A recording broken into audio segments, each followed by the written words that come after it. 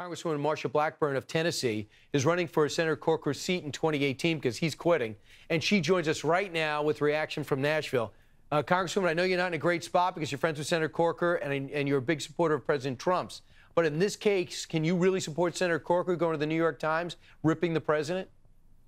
Brian, I think that when we hear things like this, my first reaction is I'm not going to get in the middle of anybody else's argument. And I will tell you, I think most of my colleagues in the House and I are working diligently and want to work with our colleagues in the Senate and stand with President Trump to get this agenda across the finish line. He ran on it, he promised action, and it is up to us to deliver. And the main thing the American people ask us is, when are you going to get Obamacare repealed, taxes reformed, build a wall, and when are you going to start on infrastructure? Well, do you think Senator Corker, who's chairman of Foreign Relations, knows that the problem the president's plate is a North Korea crisis like we have not seen before, and the recertification of the worst Iranian deal you can imagine, which, according to some of Senator Corker's maneuvers, allowed it to go forward? Yesterday, he told the New York Times the president acts like he's doing the Apprentice or something as a president. I wouldn't expect Senator Schumer to say that.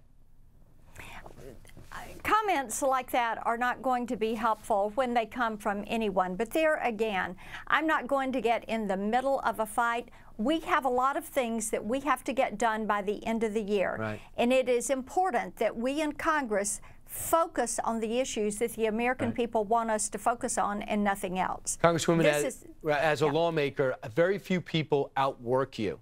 Whether it's the convention you're putting together or agenda you're looking to push forward, whether you're in the minority or majority. I've seen it up close.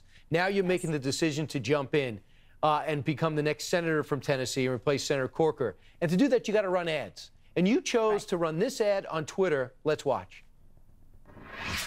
I'm Marsha Blackburn. I'm a hardcore, card-carrying Tennessee conservative. I'm politically incorrect and proud of it. I'm 100% pro-life. I fought Planned Parenthood, and we stopped the sale of baby body parts. Thank God. Well, Twitter said that is too inflammatory. We will not run that ad. What's your reaction? It is astounding to me that Twitter, which is an important outlet, would choose not only to censor a political ad, but that they would censor a pro-life message.